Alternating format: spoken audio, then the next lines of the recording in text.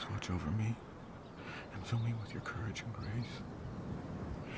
Please watch over my son John and fill his heart with his daddy's love.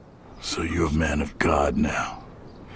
Please take away all his nightmares. You think because you repented, you get to choose where you're gonna go after you die. Give his mother the strength to look over him. You know where you're going, and you're afraid. I just want the boy to be safe. Why are you showing me this? I'm not showing you anything. This is all in your head, Barry. Why can't I feel my arms and legs? I cut them off.